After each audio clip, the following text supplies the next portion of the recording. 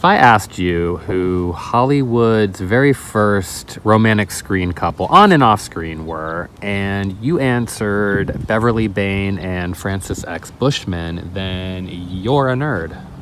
But a correct nerd. They did a ton of silent films together, even starring in Romeo and Juliet in 1915 or 16. He was actually one of the very first movie stars, but you never hear his name anymore, and sadly, you're not going to get to see their house.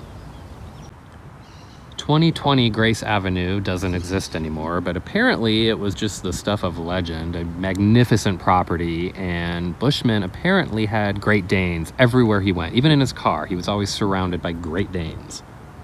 My pleasure and privilege to introduce to you Francis X. Bushman, who played Masala in the original film version of Ben-Hur.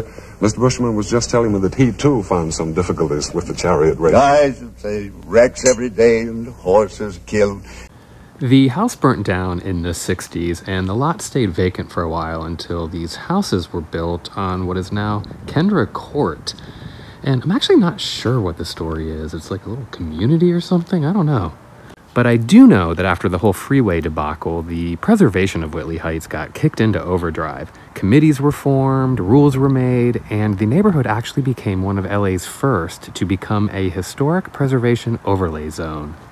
Basically, that just means you can't destroy anything, and if you're going to build or remodel, you have to follow a complete set of guidelines, like everything has to fall within the Mediterranean style, and they all have to have tile rooftops.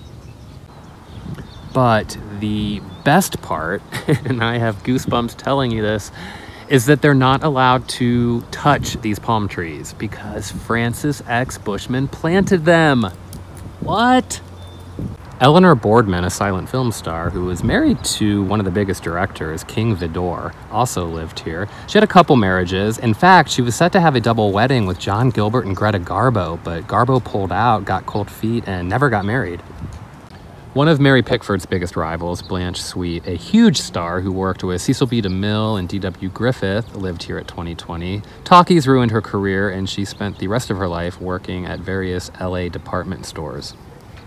People from the regular theater looked down upon you for making motion pictures. They thought the stage was superior to films, and it was for a while. Let's face it, it was. A movie star with some of the biggest box office records of all time lived here, Tyrone Power, huge matinee idol star of the 30s and 40s, until actually 1942 when he enlisted in the Marines.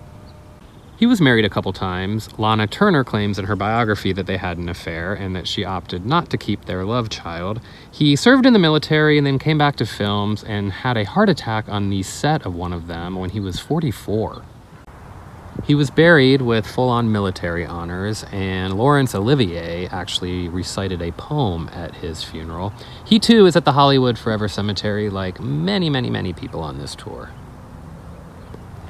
Two more men lived here at various times. Allan Dwan, a film director. He directed Gloria Swanson a handful of times. And then Burton Holmes. He coined the phrase travelogue, becoming the first man to combine traveling with filmmaking.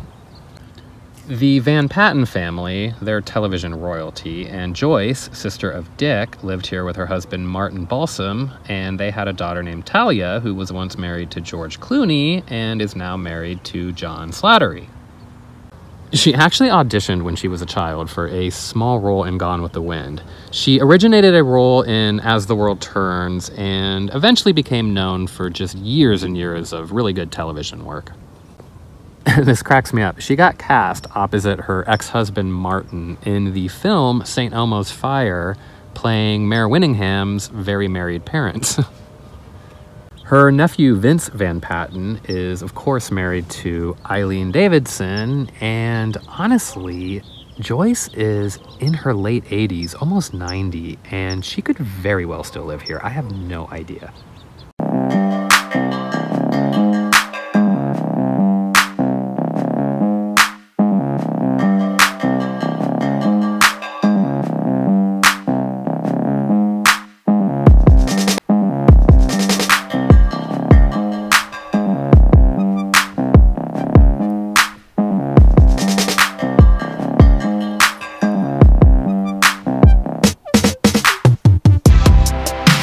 Another actress who had been acting for a long time, but whose career didn't take off until she was middle-aged, was Mary Jackson. Now, she was in a show that creeped me out as a kid, The Waltons. I still can't look at it today.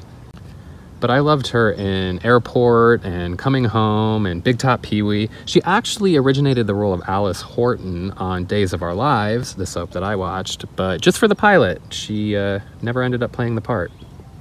She did a bunch of fun shows like The Mary Tyler Moore Show, My Three Sons, The Twilight Zone. She was a longtime resident of Whitley Heights and died in 2005, and these steps are actually called the Mary Jackson Steps.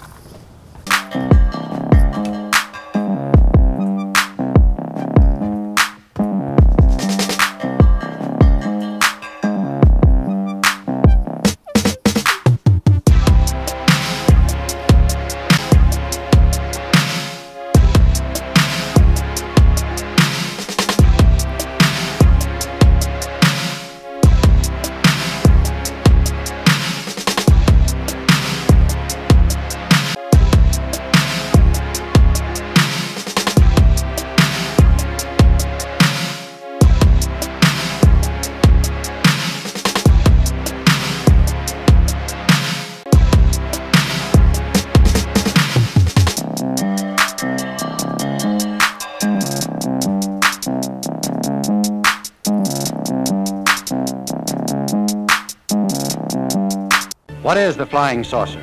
What do people see and sometimes photograph? What's behind the daily reports of aerial phenomena in the nation's press? Undismayed by the attacks of True magazine, Frank Scully, author of a book, Behind the Flying Saucers, offers his views.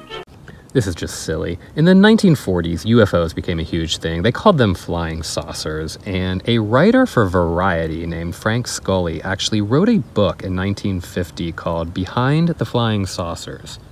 In it, Frank claimed he had been working with a NASA scientist who was providing him with all the information about these flying saucers, but basically in the 50s, the scientist admitted that he had pulled the wool over poor Frank's eyes and that he had been conned.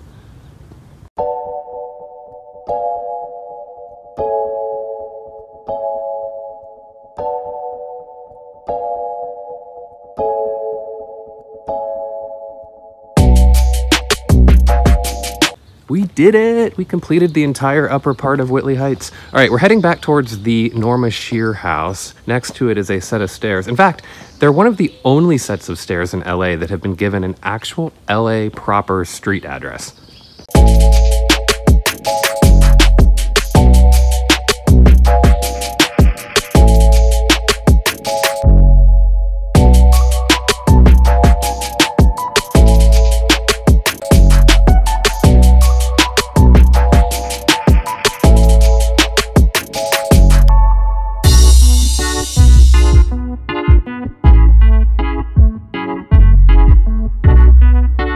These steps weren't just put in to exercise on, though. They were a necessity. There were very few cars when this area was developed. All right, we're back down on Milner Road. We've been up there. It's where Lenore Coffee and Marie Dressler and Watsonia Terrace is. At the end of Milner is Las Palmas Avenue, a street composed of newer apartment complexes juxtaposed with some of the oldest houses built in the Whitley Heights neighborhood. In the first house on the corner lived a young silent film star named Paul Kelly. Paul was dating a married actress named Dorothy Mackaye and got in a fistfight with her husband. The husband died as a result, and Paul ended up doing time at San Quentin. The trial was an absolute sensation. Dorothy actually did some time too for lying on the stand about the affair, and get this, when Paul gets out of jail, totally resumes his career, does films, even Broadway, and wins a Tony.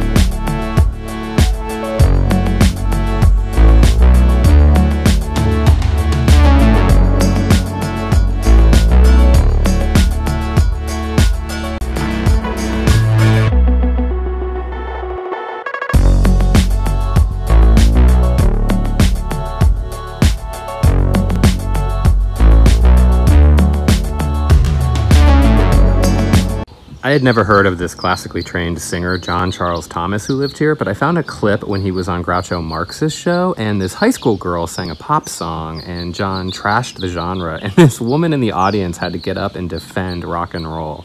Well, what'd you think of it, John? I don't know, but I still think I prefer music. Classical. I think that I like the old melodies of Beethoven and Brahms and Schubert. It's okay, but you can't jitterbug to Mozart. John, you better run for your life. The audience is striking back. What is your reason for sticking up for rock and roll? You're not a teenager.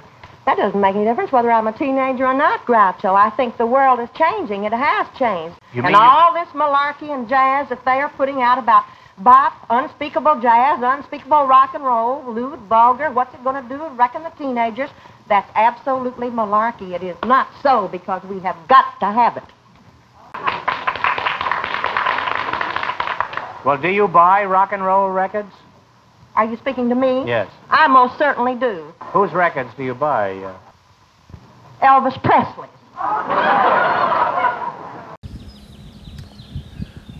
Las Palmas curves around and turns into Bon Air Place. We've actually peeked down Bon Air when we were at Army Archer's house, but we'll walk up there and I'll show you a really cool view of Hollywood. Again, Army Archer's old house up that way, but I want to show you a really cool view of Hollywood, looking at the Hollywood and Highland area, Chinese theater, the Dolby Theater, where the Oscars are, all the fun stuff.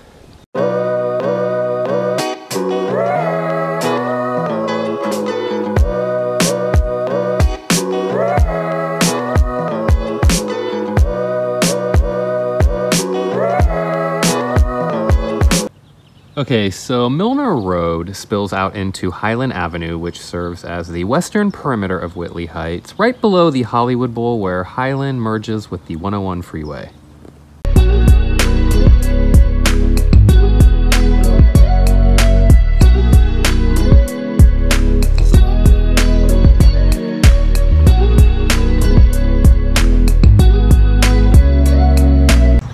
So if you've ever made a dime in the film industry, then you owe this barn a little nod of respect. It now sits near a picnic area in the Hollywood Bowl parking lot, but believe it or not, it was once used as the very first film studio.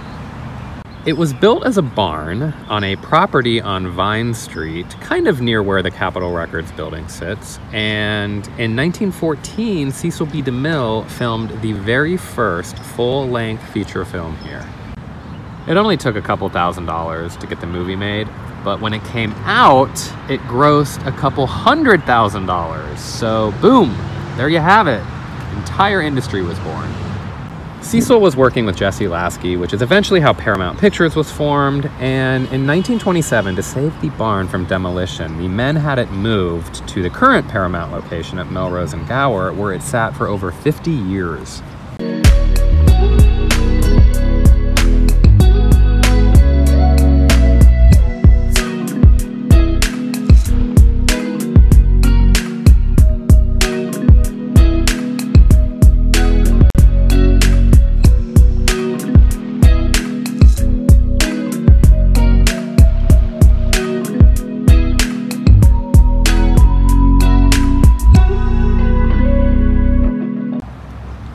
From 1929 to 79, it was the studio gym, and it can also be seen in the background of Bonanza a lot. But in the 80s, some Paramount executive in a suit wanted it gone, so it moved across town. Oh my God, I totally made that up about the executives. It could have been generously donated. I have no idea. It just seems like such an 80s executive thing to do. Michael Keaton and Terry Garr have to save the barn from John Lithgow. It's been the Hollywood Heritage Museum since 1985, has some really cool props and artifacts from early Hollywood inside. You should check it out.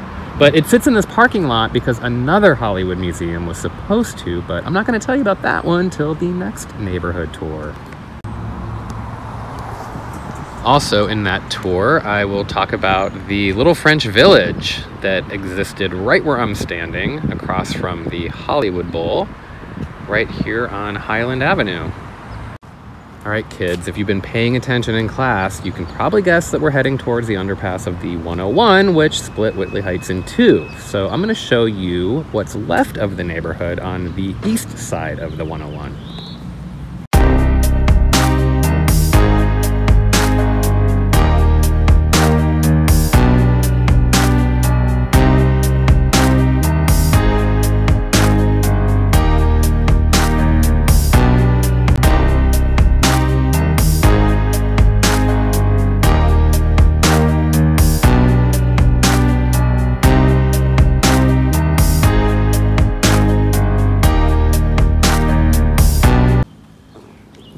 on Cahuenga Boulevard, which you saw at the very beginning of this tour, and just off of it is Iris Circle, tiny little loop, but packed with a lot of fun Hollywood history.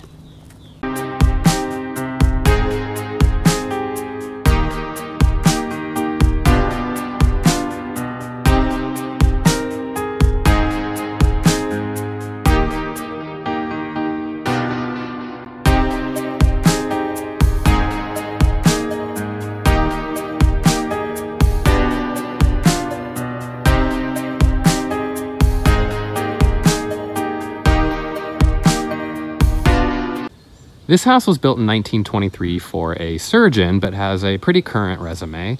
Busy Phillips had it at one point, and Rose McGowan owned it, sold it to Rachel Bilson, and then Ginnifer Goodwin lived here for close to a decade. Please just don't ever tell me if you don't know who Carole Lombard is or if you've never seen one of her movies. I mean, there's a reason that the AFI named her number 23 out of the 100 greatest screen stars of all time. Oh, she's gorgeous, hilarious, witty, clever, all of it. Check out My Man Godfrey. She was born. It came out in 1936 and co-stars her husband, William Powell, with whom she lived in this house. When it's someone I love, I just get so excited to tell you everything I know about them. All right, she was born in 1908 in Indiana, and her parents divorced. She was raised by her single mom who decided to move the family out to LA. You might remember me mentioning a film director named Allan Dwan. Well, he discovered Carole when she was 12 years old playing baseball in a neighborhood with a bunch of boys completely kicking their asses and gave her a small part in one of his films. Then our old buddy Max Sennett hired Carole to be one of his bathing beauties, doing a bunch of comedies for him, and then eventually landing herself a contract at Paramount Pictures. See, it all comes back to that barn. As her career was rising, she married William Powell, who was then Paramount's top leading man, and they moved into this house together where they lived throughout the duration of their marriage, which only lasted from 1931 to 1933.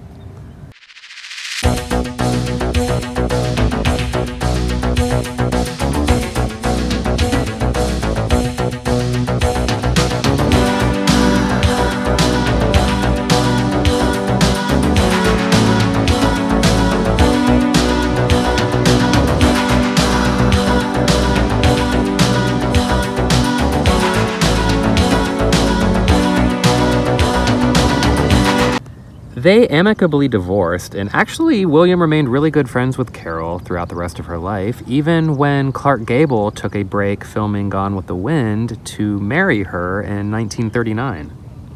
During World War II in 1942, Carole, her mother, and Clark Gable's publicist all flew to Indiana to attend a rally to raise money for war bonds. On January 16th, they were leaving Indiana and deciding whether or not to go by train or plane back to California. Carole's mother and the publicist had a fear of flying, but Carole wanted to get home quickly, so they decided to toss a coin. Carole won the coin toss, so they boarded a plane and flew to Las Vegas, where the plane stopped and refueled, and shortly after takeoff, it crashed into a mountain, killing everyone on board, including 15 soldiers. You can fly to the end of the world, but where does it get you to? 'Cause just when you least expect it, just what you least expect, love comes quickly, whatever you do, you can't stop falling. It was truly one of the most shocking tragedies in Hollywood history, really. But I'll leave you with two fun facts. One of her absolute best friends was Lucille Ball, and two, she apparently had the mouth of a truck driver. No, not only does it make me have something to think of. I got that far. Holy Jesus Christ. Oh, sit down and talk to me. I like to talk in the morning when your head is clear, particularly when you've been someplace, some Christ knows when, some other night. Christ in the middle of it. Hello, Godfrey. Hey, you can put the groceries. Nuts. Some fish. Come on, quick. Oh. I don't like that shit. First part was squat. Yes, I know it was, but I stunk up the... Say that.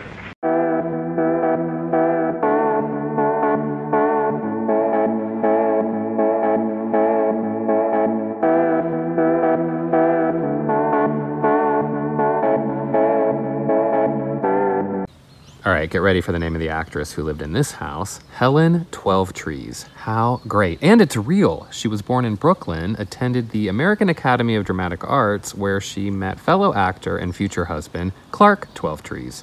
One night during a Manhattan dinner party, Clark decides to jump out of a window, but an awning saves his life and knocks him into a taxi cab. He's knocked unconscious and hospitalized, and the police, tabloids, everyone thinks that Helen pushed him. He was an alcoholic and he beat her severely, but when he woke up, he confessed that he was trying to commit suicide. She ended up divorcing him in 1931, and a few years later, he died in a street brawl. Just an absolute mess. Helen remarried and spent the entire 30s decade as a Hollywood movie star, acting opposite John Barrymore and Spencer Tracy, and she even had top billing opposite John Wayne and Clark Gable. Her last movie was called Unmarried, and it co-starred a young Donald O'Connor who would grow up to be a Whitley Heights resident himself, living in the Pike House, which we saw earlier on this tour. The film industry was changing in the 40s, and her career died down. She returned to theater, and in 1958, at age 49, she killed herself by overdosing on barbiturates.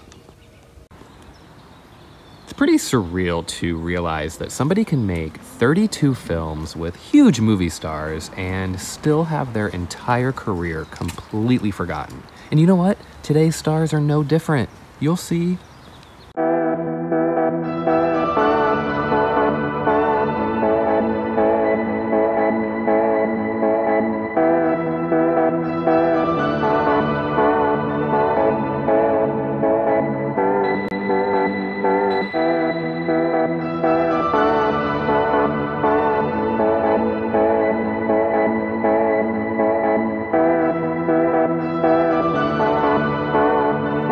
I don't have the resources to back up this next house the way I do all the other homes on this tour, but I read in a real estate blog that Marie Dressler loved Whitley Heights so much that she bought a second home here.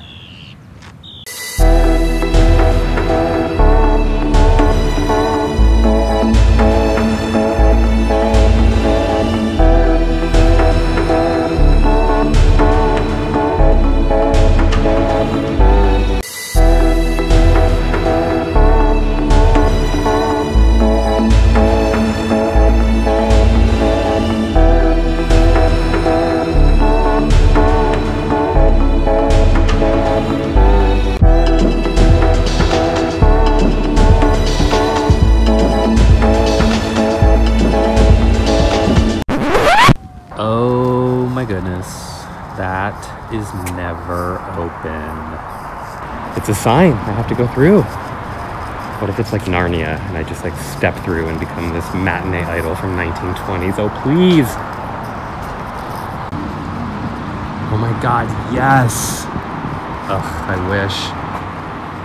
I can't believe this. I always see it when I drive, but I've never gotten to just like stop and look at the remnants of Valentino and Maybelline's old house.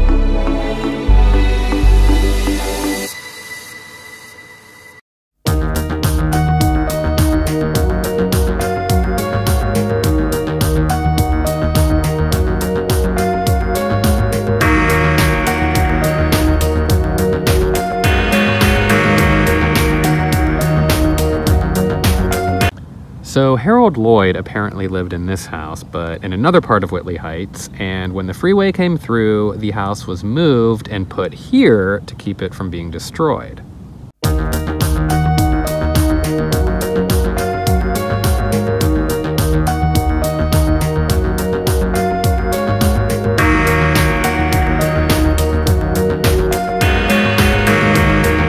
Okay, you've obviously heard of America's sweetheart, Mary Pickford, but have you heard about her troublesome, scandalous, wild, party girl sister, Lottie Pickford?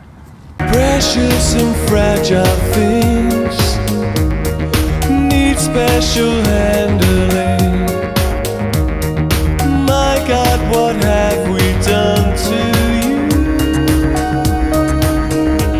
She was born Charlotte Smith in 1893 in Canada, just a couple years after her older sister Gladys and a couple years before her younger brother Jack. In the early 1900s, they made their way to New York, where all three of them actually starred in tons and tons of short films before Gladys decided she wanted to head west and try her luck in Hollywood. Gladys decided to change her name to Mary Pickford, so Lottie and Jack followed suit, changed their last name, and the two of them really had a strong bond their entire lives that never included Mary. They found her uptight and rude.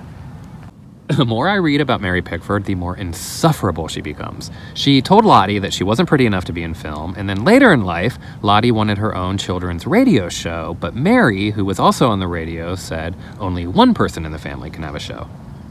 But Lottie ended up making about 8 movies. Jack did about 40, and Mary, of course, did a gazillion, won an Oscar, became America's sweetheart, and was so mad when Lottie played a prostitute in 1914's The House of Bondage. Things get damaged, things get broken. I thought we'd manage, but words left unspoken, left us so brittle. There was so little left to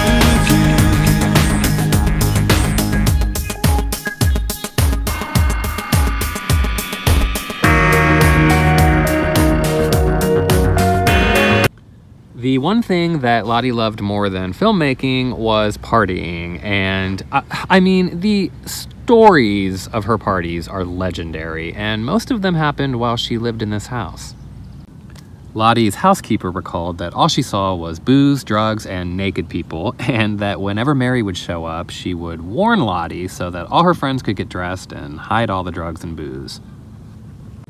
She was constantly getting in trouble. The police were called here all the time, and there was once even a story that she was out late at night and got abducted. I mean, she really just made headlines for all the wrong reasons. Even though she was a partier, people loved her, said she was very sweet and down to earth. She just led a really wild life, and it got worse when Jack died in 1933 at the age of 36 from alcoholism.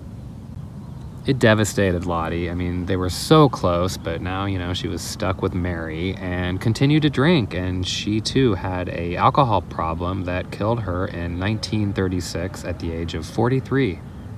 Mary lived till 87, dying in 1979. She, of course, lived at the famous mansion Pickfair, and I had Pia Zadora on my show, who famously moved in afterwards and became notorious for destroying it.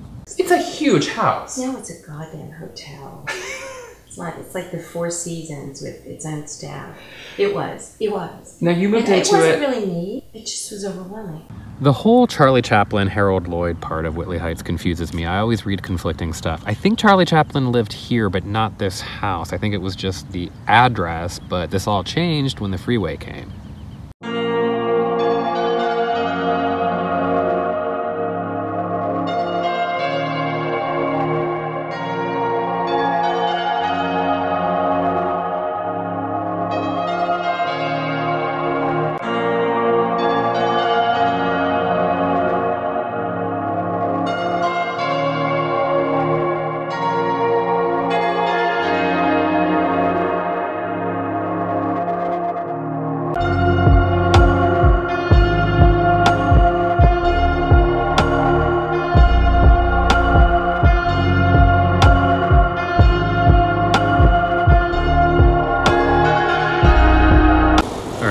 have one more little... Oh!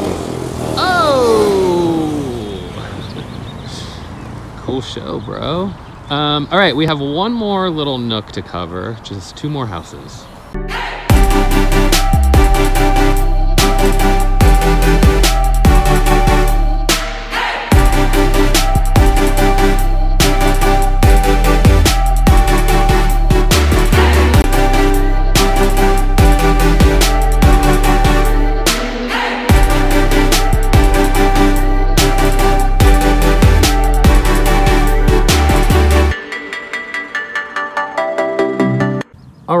Another completely forgotten actress. You know what? Her name is forgotten too, and that is not such a bad thing. Gertrude. Ugh. God. Right up there with Ida. Gertrude Astor, no relation to Mary Astor or even Roxy Astor, was born in Lima, Ohio, and came out to Hollywood, made silent films with Gloria Swanson, Laurel and Hardy, Our Gang, bunch of fun stuff. No real scandals or stories, just lived on a little cul-de-sac with a cute yellow door, worked from the teens to the early 60s, and died on her 90th birthday in 1977 at, you guessed it, the Motion Picture Country home in Woodland Hills.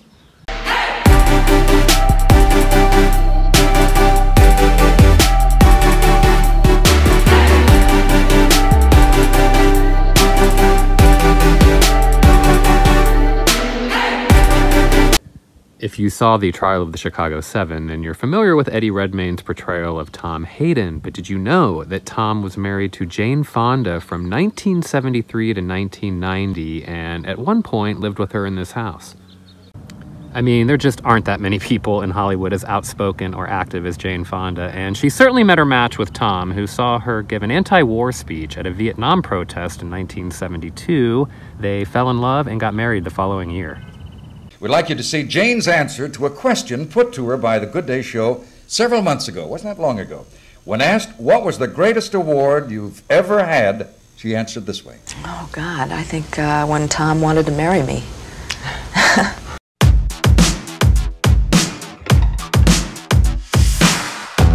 don't really know how the game gets played, but it really shows how the faces change. Now they get old, never get wiser.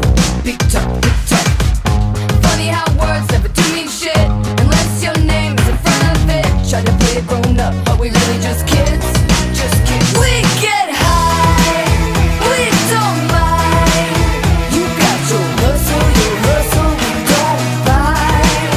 Hold your fire, take your time. You just keep coming from all sides. They had a son named Troy Garrity who grew up to have the great Fonda acting genes and gave him Jane's mom's maiden name, Garrity, because they knew how controversial the names Hayden and Fonda were.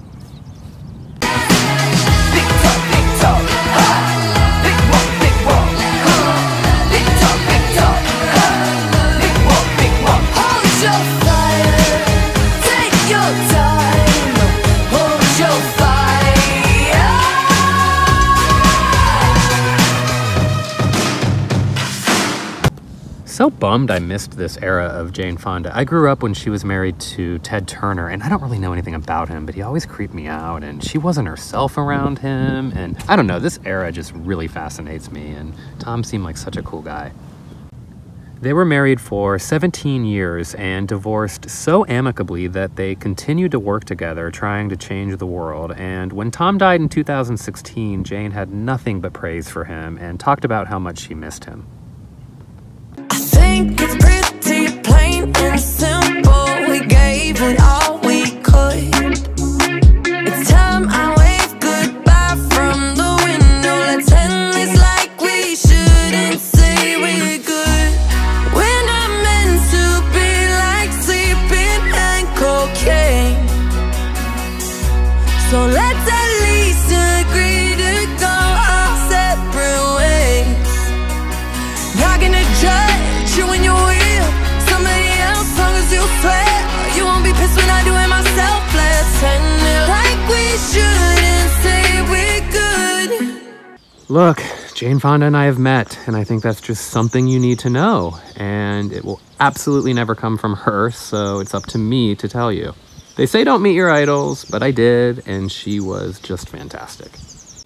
Jane's house spills out onto Grace Avenue, where I said we would end the tour. And here's a really fun California apartment. And up there is the very top of Whitley Avenue. Well, we did it. Congratulations, you now have a master's degree in Whitley Heights. I really want to hear what you thought of the tour. Not the bad stuff, just the good stuff. Favorite streets, favorite people, favorite homes, favorite stories. Tell me. I'm going to be moving on to different neighborhoods, filming locations, stories, etc. But if you love Whitley Heights as much as I do, you need to follow Cahuenga Past and Before the 101, 2 super fun accounts, completely immersed in this neighborhood. They are fantastic.